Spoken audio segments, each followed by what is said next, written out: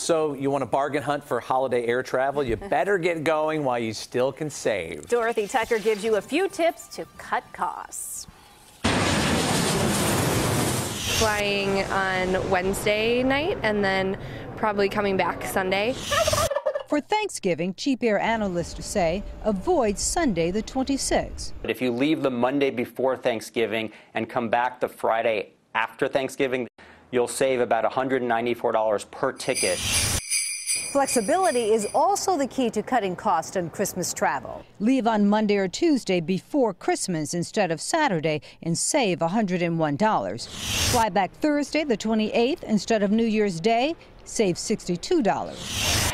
But if you are staying to ring in 2018, avoid the priciest days.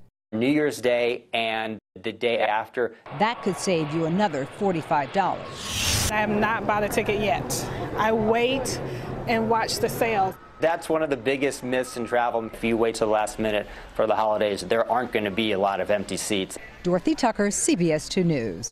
You procrastinators, if you wait till November, you'll pay $60 more, and December, another $100. Your best U.S. bargains for Christmas travel: New York City, Dallas, and Las Vegas. International, Mexico, and Jamaica.